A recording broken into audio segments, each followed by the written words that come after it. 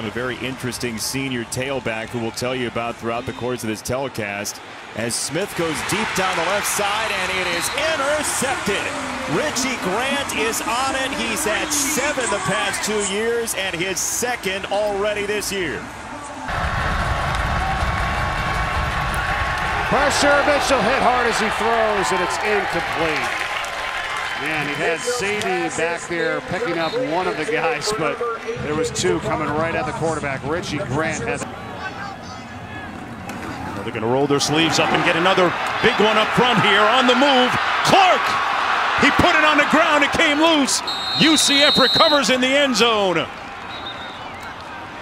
A grievous error on the fumble. The recovery made by Antoine Collier. So the Knights make the first big play. It's a fumble.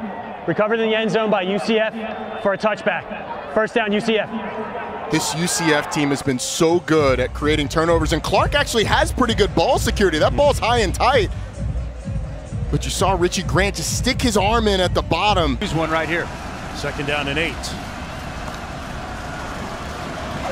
Ritter. Downfield, almost intercepted. And that's just who we were talking about, Richie Grant. Run this pass. I'm surprised Desmond Ritter doesn't run it. Look, if he continues just to run, he's got a lot of green grass out in front.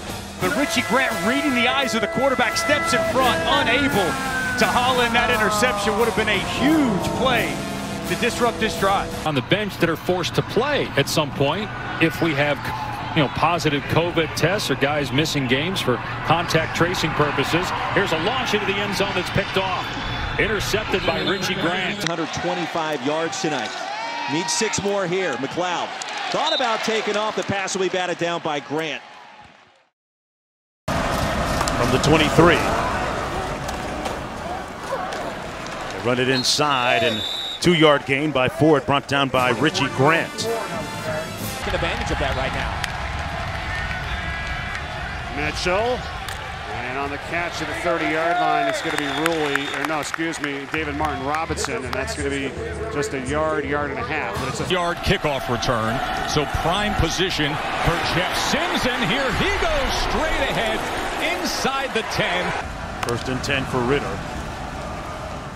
Quick out pattern complete. And down the sidelines, Alec Pierce, making an impact down to the 34-yard line.